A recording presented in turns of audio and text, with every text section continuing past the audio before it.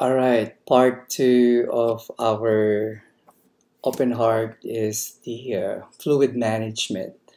So a lot of medical centers, they're actually very sensitive with how we're managing their fluids, right?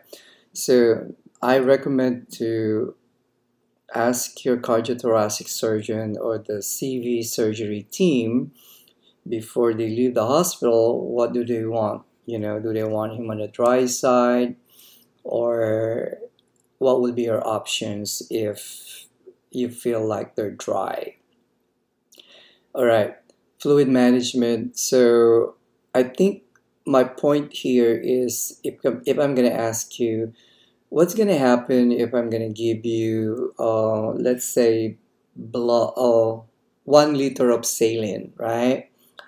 Because I normally ask that question to the nurses, and then they said, what happened? Oh, increased volume. And I was like, how? Then crickets. No one knows how. So let me tell you guys. So when we're bolusing our patient, our goal is to really increase the plasma volume. So about 25% will go to plasma and 75% will go to interstitial volume. So that is the point there. You give me 1 liter normal saline, I will augment 25% of my plasma level and 75% of my interstitial volume. Interstitial volume, right? So let's put this into numbers. So plasma is probably 275, right? And then ml, and then interstitials 825 ml. So when you add this up, 10 carry 1, 9, 10 carry 1, 11. Hey, I only gave him 1 liter. How come that I was able to create 1100? So that's the beauty of that I want you guys to understand, because what happened there is from the intracellular compartment, right? Intracellular compartment and extracellular, you pull 100 ml out from the intra to extracellular. That made your interstitial volume go up a little bit. So I hope that this helps you guys, but that's the how of I was referring to. Why do we always say how? All right, so again, lactated ringer, you probably, I think this is where the hospital where I came from, we only want 500 ml of LR. The doctor still wants albumin, either 50 or the 250 ml. They still using hetastarch, but I probably will check that with your institution, your organization, because there's a lot of research out there now that says don't use hetastarch, either pulmonary edema or bleeding, right? But it works by restoring blood plasma loss. So again, that 25%, if you lost a lot of blood, that's probably going to help you. All right, and then it contains electrolyte. But where I work now, we use plasma light. So I think that's better than the pH is actually better. pH. And then albumin, its blood and colloid are superior to hypotonic. So it says here, or even isotonic crystalloid solution. Again, it's more of expanders. 5% of albumin will provide that volume expansion. It even used the word excellent. So it's probably good, right? So how many of you use your albumin? Again, these are your choices, right? Your LR, your blood, your albumin. Hetastarch. HESPAN or HES, you have 6% hetastarch in saline, just in case you don't know this. But you don't even have to know if you don't use it, right? But some hospitals are still using HESPAN. It minimized bleeding when given at a 20 ml per kg. Avoid if the patient is bleeding and requires volume. it excreted in the urine and used cautiously in patient with pre-existing renal dysfunction. So again, there are some limitation to the use of HESPAN. So these are your blue volume replacement. If you're giving a fresh frozen plasma, there's about 168 of sodium in there, chloride 76. Your oncotic pressure is 21. Your osmolarity is 300. So how do we get osmolarity? You double your sodium, right? So if your sodium is 135, then double it. It is 275. Am I right? 135. Double it, right? Then 70 to 70. So that's pretty much where your osmolarity. Dextran, hetastarts, so albumin. So these are just your volume replacement. Again, just go by what you guys are using. So your goal there is to maintain an actual adequate intravascular volume, right? To ensure a satisfactory cardiac output and tissue perfusion. And your cardiopulmonary bypass could cause systemic inflammation response, and it will increase membrane permeability and transient capillary leak. That's why they end up like getting edema sometimes, swollen, right? Because of that capillary leaks. And I think check your pre-albumin level too sometimes. I think it won't hurt.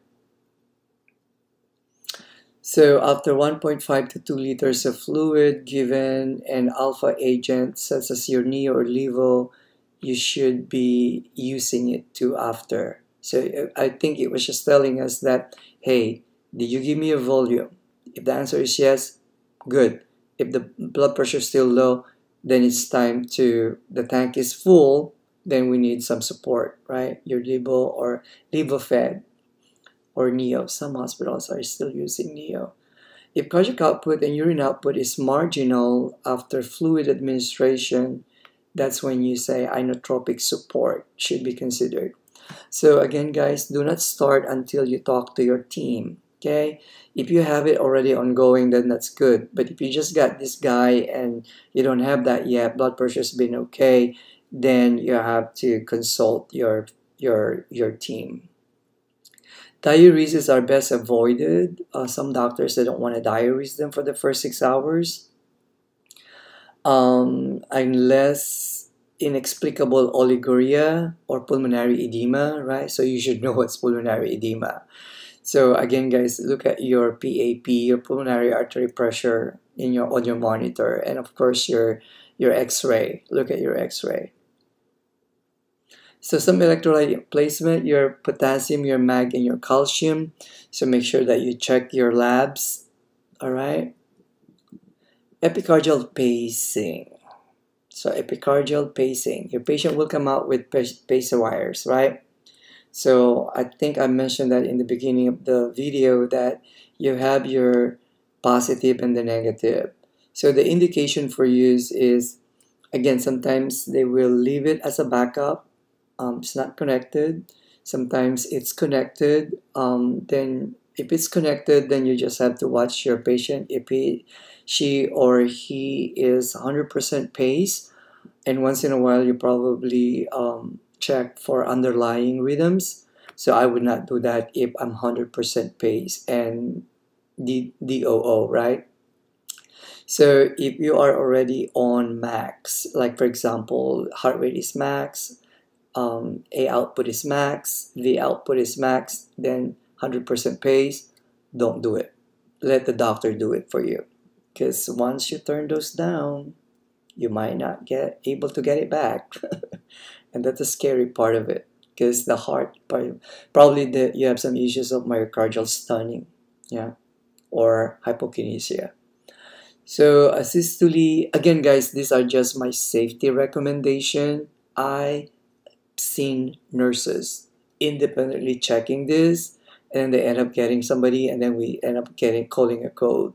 Because no matter what we do, we even go back to like the same settings, the heart or the patient did not even respond after that. So that's just the reason why I share it with you, because I experience it. It's not me personally, but I was there watching it because they asked my opinion too.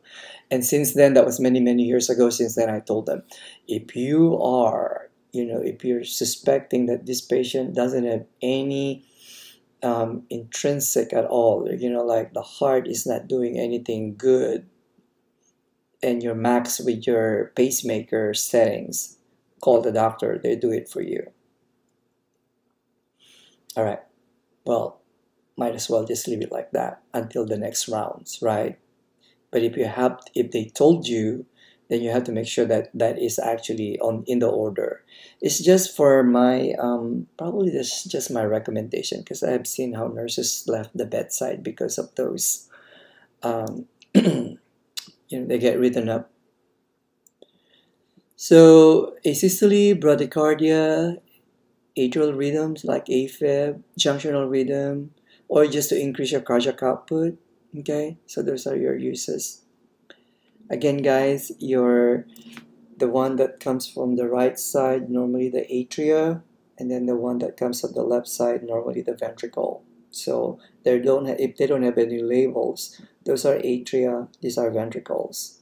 All right, that's how the doctor are trying to put them out there on the chest.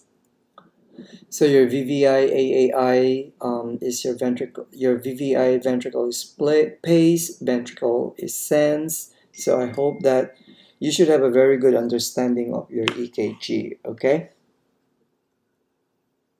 And then your DDD. So again, these are your temporary pacing modes.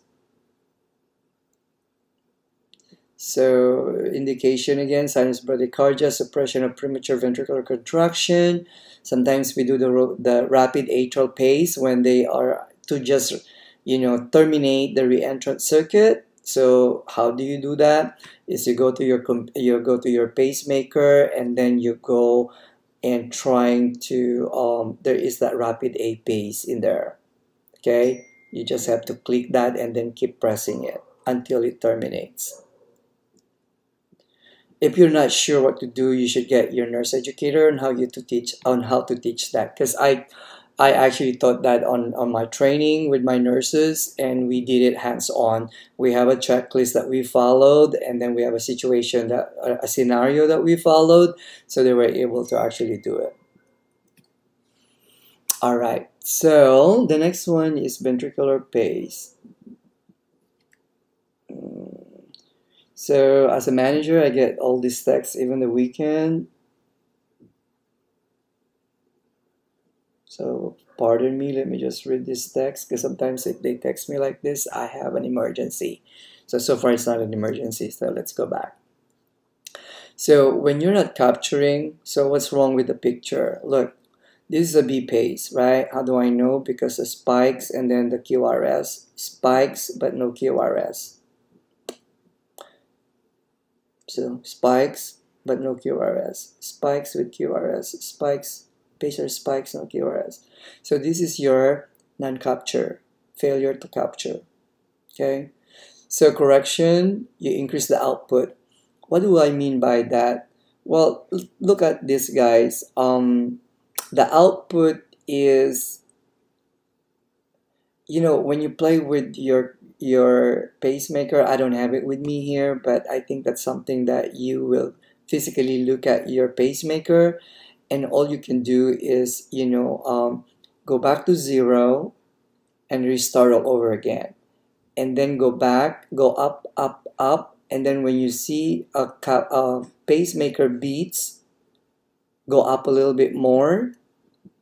Oh no, when you went up, let's just say you are at 2, and you see this, right? And you go to 1.8, and you lost it. Go back to 2. That is your threshold. You double that to 4. So that from 2 to 4, you will able to capture this. So it's like sending more guards or soldier. You know what I mean?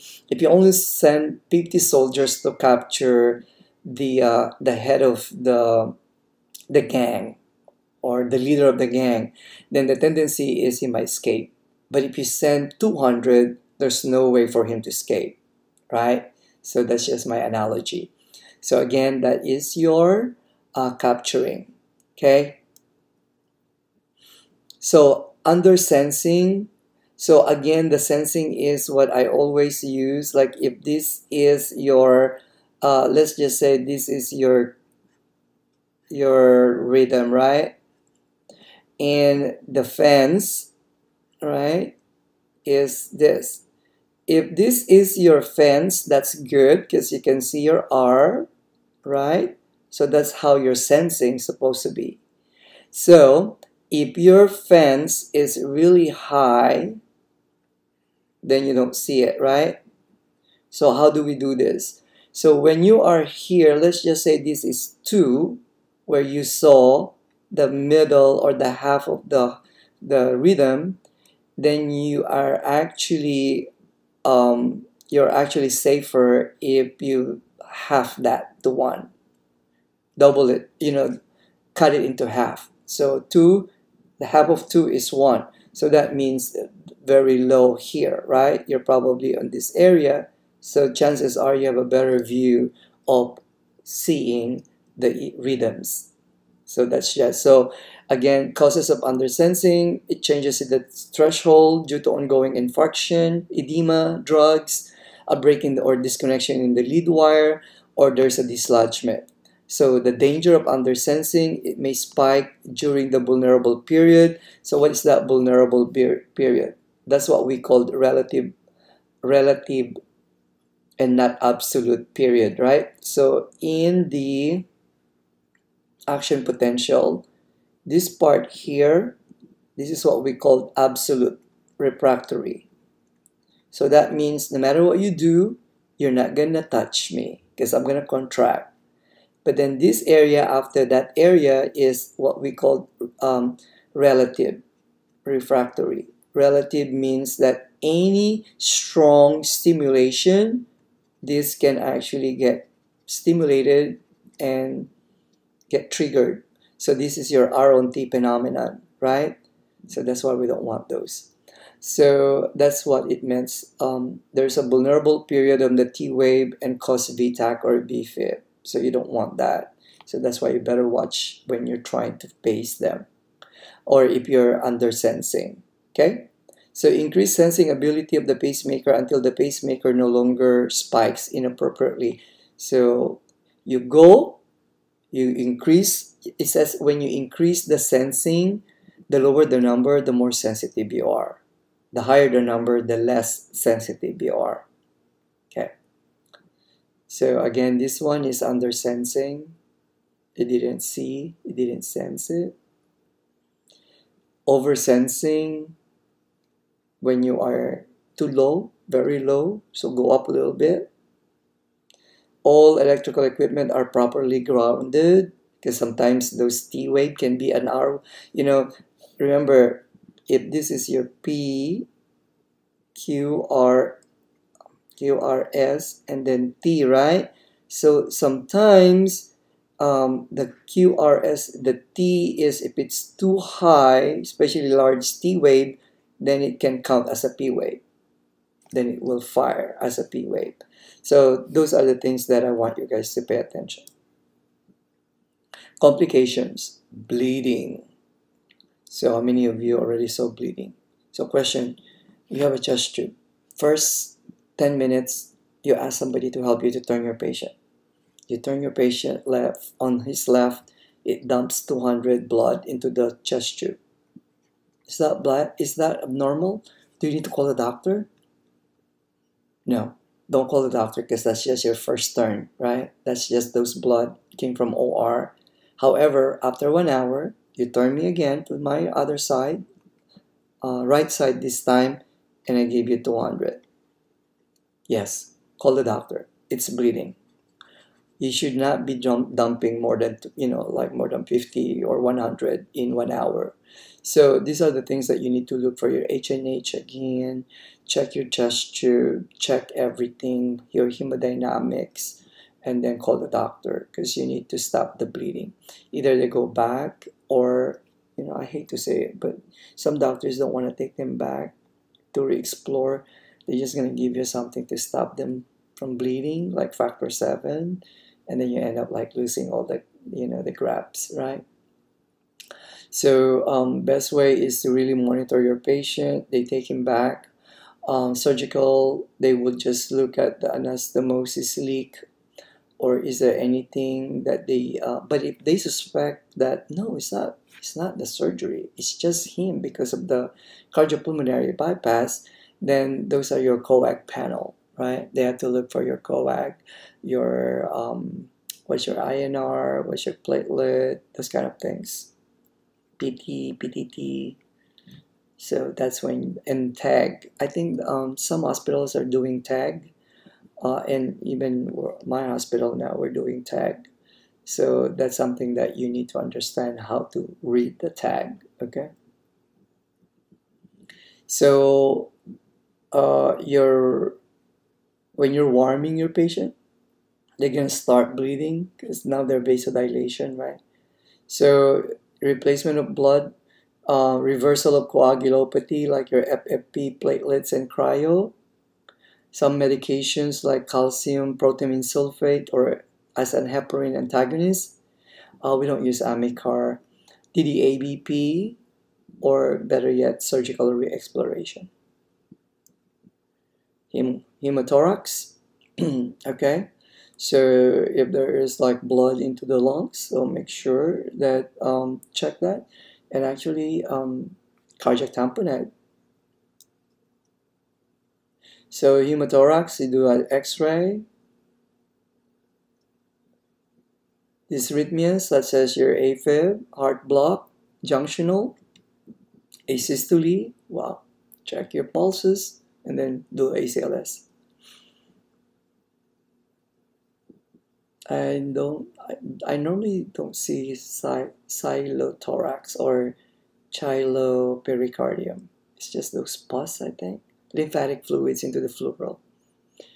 So again, guys, depending on what you see with your patient. So watershed stroke. So neurologic stroke, right? On pump, there is a neurologic decline. There's some debris or air microemboli. So we call it watershed strokes. It's really hard to diagnose if you don't do sedation vacation or wake up your patient, let them squish your hands, raise their arm, their legs, wiggle their legs. This is a way of saying that they have a movement down there. Check their pupils also. Embolic stroke. Decreased concentration, memory, and learning unless they're hard of hearing, right? So make sure you check that. If they're hard of hearing, ask their family members to bring or check where they left his hearing aid. If he has some paraplegia in the past, then that's something that you should know, so you won't be triggering that as a stroke. And of course, your AFib, control your AFib. Pulmonary embolism, there's a blockage in the pulmonary artery. Again, guys, I'm not sure if this is a common thing, but I haven't really seen them. But it says here it's more common when you're on off pump. So that means there's no bypass, machine. You're not connected to any bypass machine, so you get more pulmonary embolism. And a greater risk of DVT. Would you imagine if you have a DVT or deep vein thrombosis on your legs prior to surgery? Chances are you might get a PE. And then that's something that they will look into it next time upon recovery of your cab, or probably side by side, or they either treat your cabbage first and recover you for that, and then start your heparin drip for your pulmonary embolism. So short of breath, often ascribed to deconditioning, atelectasis, or anxiety. So that could probably delay your extubation. Leg discomfort attributed to the vein harvest. So yeah, the saphenous vein, that's where they're gonna get your vessels. So what you do is early ambulation, your SCDs, please, your SCDs needs to be on.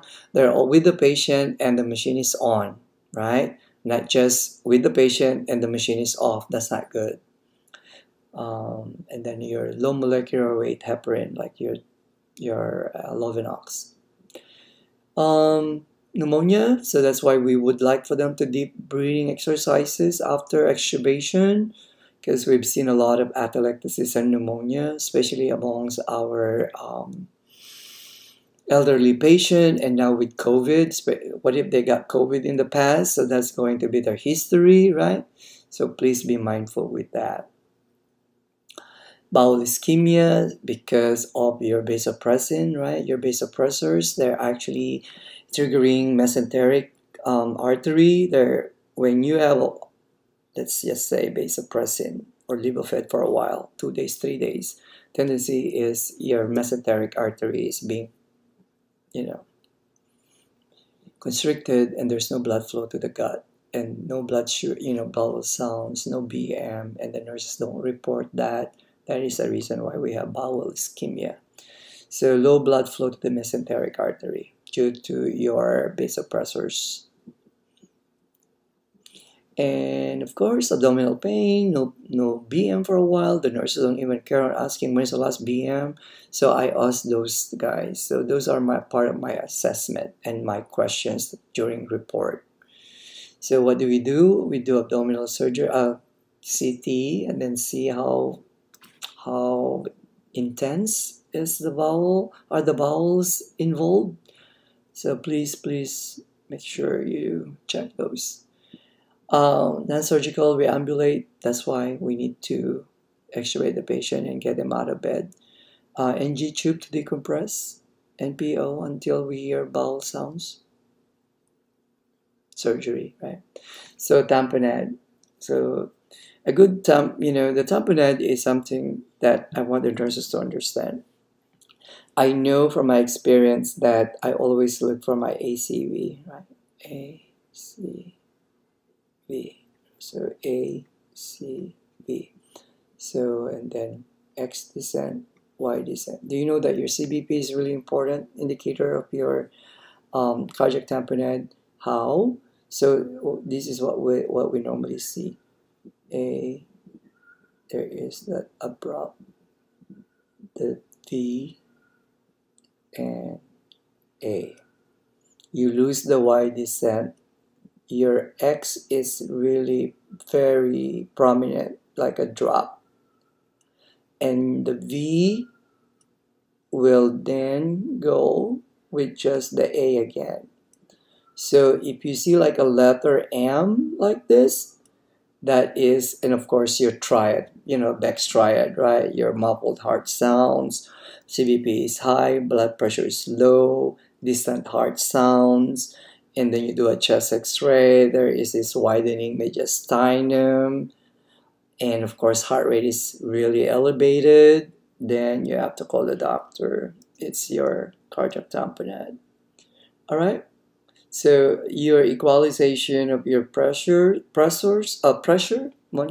example, your PA, let's say your PAP, if for example 35/20, and then your PAOP is 20, so I think that is the equalization of your cardiac pressures.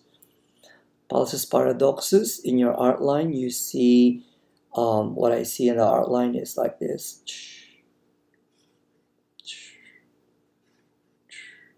Especially if you're doing your ABG, if your hospital don't draw from the outline and you're just drawing it here, and then you're sensing like, I'm feeling the pulse and I lost it, I'm feeling it, then it's gone again. So that's your pulsus paradoxus. Well, that is one of the things that I see. But the pulsus paradoxus is when you put your blood pressure, right? You hear that, then gone. So yeah. And then it has something to do with the breathing of the patient too. When they inhale, you hear it. When they exhale, you don't hear it. Something like that. There is your pulsus paradoxus during expiration and inspiration. So normal respiratory variation during expiration is less than 10. And then during expiration is more than 10. So that is what we call pulsus paradoxus. So what do? They do the echo or x-ray. They are I normally don't do it at the bedside. I will never entertain the idea of doing a pericardiosynthesis. Not safe. It will bleed. So the patient needs to go back to OR. And if you do an open chest, then you do an open chest. Because pericardiosynthesis sometimes is just going to entertain the idea of bleeding. So open chest procedure. Well, I had an experience with some surgeon in the past, and they, for some reason, they wanted to do it pericardiosynthesis at the bedside, and we end up like bleeding and opening the chest. Yep, you have to be very careful with that. So what you do is check your chest tube. You can actually strip them. Well, they don't want us to milk it anymore, but just, you know, those, you have those tendency that you just rotor it, right? If there's a clot in there, so that it will go into your chest tube, and you know how much blood coming out from that chest tube. And then of course your volume replacement, your massive blood transfusion, the whole 9 yards, you need to be ready. So wound infection, a day or two, and that's why we put a lot of those assessment. So open to air is a lot better because it heals faster. But at the same time, if it's open to air and they're eating and the food is all here and the nurse don't even care to wash or clean, then the tendency is there's a bacterial exposure in there, so infection. So clean this, guys, with saline or peroxide, so whatever the doctors order. We normally just clean it with just wound cleanser, and then some are putting some sort of like a betadine or antibiotic ointment. Cardiac arrest, you do your whatever, your CPR, your ACLS, and be ready. Okay. So emergency open chest, your institution should have an annual open chest training. We just got ours last December, and that's how you're trained and able to see the situation. If you have been staffing to cover, with an incident like that, like how many nurses do you need at the bedside? What about the other patients that might be same situation, like needing more observation, right? So is your unit well staffed enough that in the event that you have an open chest, how many nurses that needs to be at the bedside? So we reconsider that, and we still have some challenges with our staffing, which it's very ubiquitous anywhere else, right? So you need to have those open chest card, line card, your nurse's role, procedure, and reporting. Nurse's role means who's going to be the scrub nurse, sterile nurse, to hand me those, spoon, defibrillator, spoon, things like that. And who's going to be do the reporting. So I think that is pretty much your some of your post-op management in terms of what we discussed, volume, pacemaker, and pharmacology. So now nursing care. So you need to D-line, right? Day one, some hospitals don't want to D-line it, but ours is on our day one, extubation, up in the chair, and if everything goes well and stable, let's remove the PA catheter. Some discontinuing drips. If you still have your diuresing or gold, especially pulmonary edema, those kind of things, so that's something that needs to be communicated. Daily weights is important. Lab draws, x-ray daily, EKG daily, pain management and medications, sterile precaution, like those, some hospitals, they do have those holders. We're trying to order in our hospitals, but we're still in the process of ordering them. The heart hugger, right, your heart pillow, pacer wires capping. Again, guys, I don't know, I'm still looking at my hospitals where we should have those properly pacer caps that we tape. We don't have that. We just normally just leave them into the pacemaker holders. Nutrition, activity, chest shift. That's a good thing about our hospital. We do have physical therapy that's only take care of our CT patients. She will get them out of the bed, walk them around the unit. Sometimes the nurses will join them. Sometimes they just do it among themselves. It's really great. And then, of course, our chest tube removal. We do have a PA and NP that are actually at the bedside 24/7. So they help us a lot with our chest tube removal. Just in case you don't have those, you don't have any extra help, then you as a CVICU nurse, I think, oh my God, I don't know. I mean, where I came from, I know that the PAs and the cardiothoracic surgeon are the ones who removes them. If they do their rounding the next day, they take them out. And then we're just going to check the sites. Wound care and dressing change, especially the saphenous vein, right? The leg, the donor side for the leg side. Most drips are weaned post-operatively and by the morning, depending on the patient condition. So if they're young, they actually recover well. Even if they're elderly, they recover well. So it's no longer a biggie now. Once drips are up, patient stable, then you can actually discontinue the line. So when you're removing PA catheter, make sure that the patient is on flat. I have seen nurses removing them while they're on the cardiac chair. No, don't do that, because tendency is air, right? Air embolism. So have patient deep breath and hold the breath for a few seconds, and then you pull it out. But they need to be flat, okay? Pull out gently, watch out for arrhythmia, as the catheter will pass the right ventricle. And then, of course, lay the patient in supine position, slightly Trendelenburg. Higher risk of air embolism due to the size of the introducer. And then you remove your sutures, put a line, put pressure in there until there's no more bleeding. Then get 2x2 and then tegaderm the transparent dressing, like a small one. It looks nice. And then you can see if the neck is getting bigger or swollen, at least. Rather than those bulky dressing, you don't have the capacity to see what's going on. Examine the tip of your PA catheter, guys, and then that's how you do it. Your diuresing, start on POD number 1. Again, it's a case-to-case basis. Some doctors would like to follow this, some doctors won't. And when to call the surgeon if the patient refuses to drink. So they were instructed to follow doctor's order, right? So make sure your eye and nose are completely charted.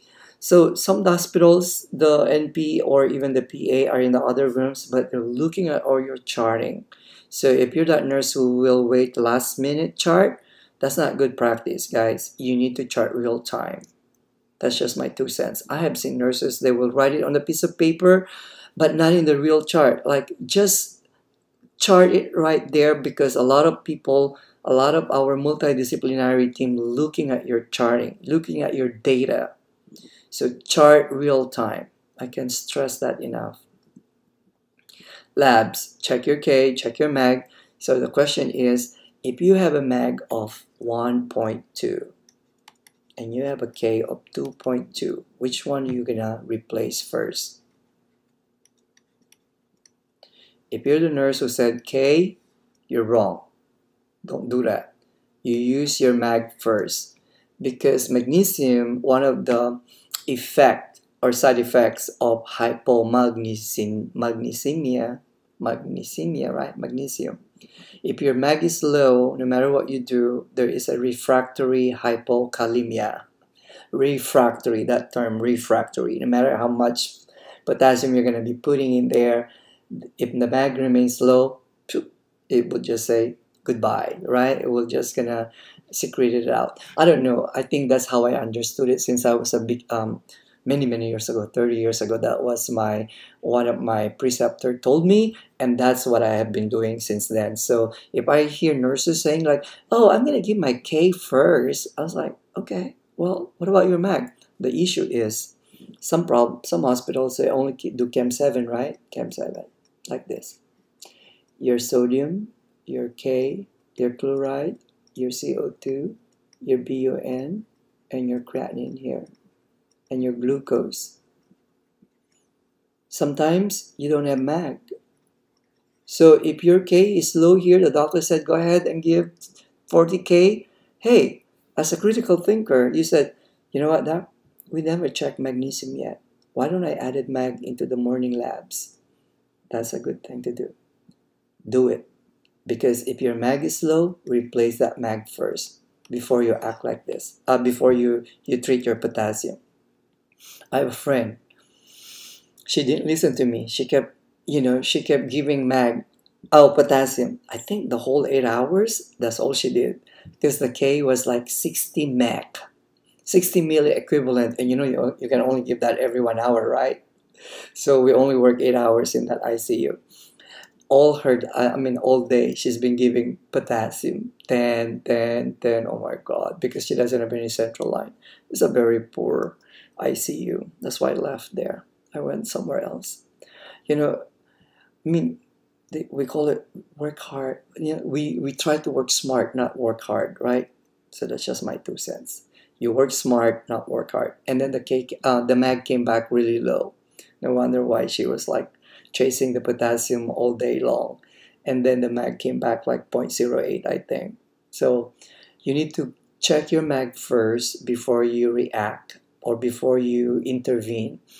If the doctor said 20, give 20K, well, say, why don't you check mag first before you order? Because you don't know if the mag is low, right?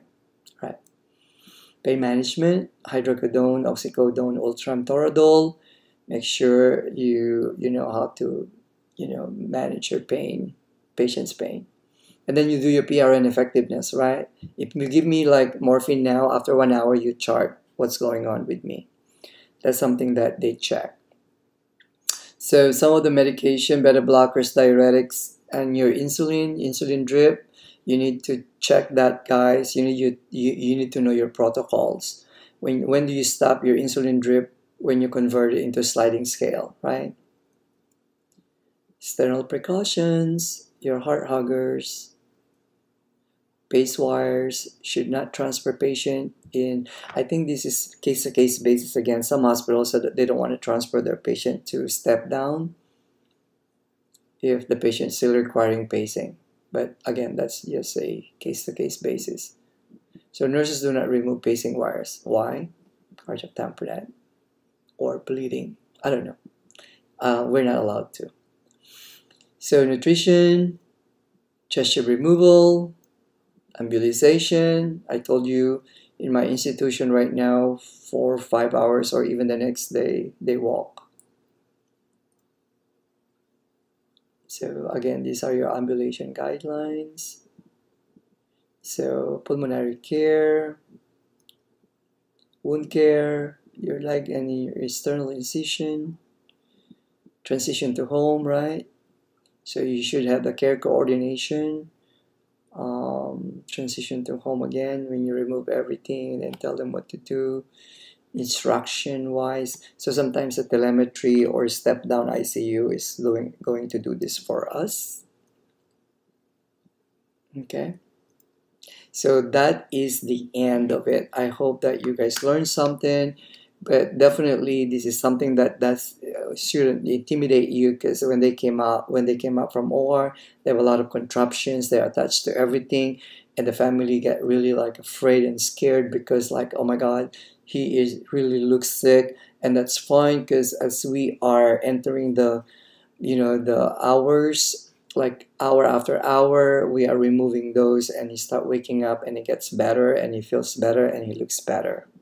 All right, I hope you guys understood some of the, it might not be the perfect one that you are looking for, but at least I gave you some of the basic that we do as a nurse, taking care of our open heart. And what I do is, as I've said, they are one-to-one nursing ratio, right? You need to be there, and you need to be monitoring, you need to be documenting, you need to be reporting real time. And if this is something that you need to read some more, you have to do it. Because the more you do it, the more you gonna get better. There's no such thing as you were born to take care of post-cab. No, we've all been there. We started from beginning. We were probably did not understand at the beginning, but we did not quit. Instead, we looked for more training and classes and suggestions and mentoring, coaching, those kind of things. In order for us to be effective in caring for our patients, we really just have to understand the concept. Thank you very much.